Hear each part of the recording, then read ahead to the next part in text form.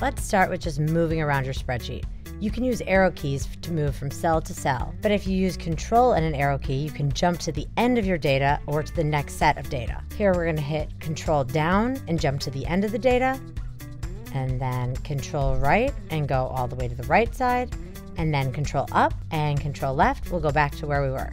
If you use Control and Shift at the same time, it will highlight the data. So here we're going to do Control Shift right, and then we go back, and Control Shift down, and then right. We'll highlight all the data.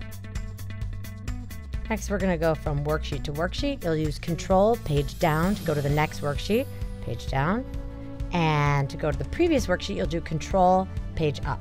Formatting data is really easy with shortcuts. Highlight your data, hit Control, Shift, exclamation point for a number with 2 decimal places, Control, Shift, $ for dollars, currency, and Control, Shift, percentage will give you a %.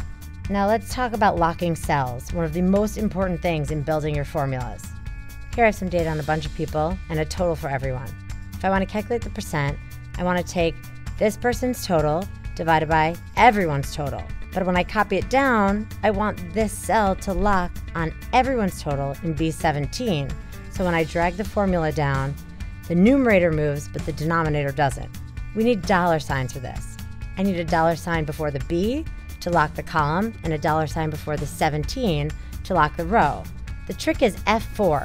If you hit F4, it'll lock that cell. So when you drag it down, you'll see that the numerator's moved, but the denominator is locked on B17.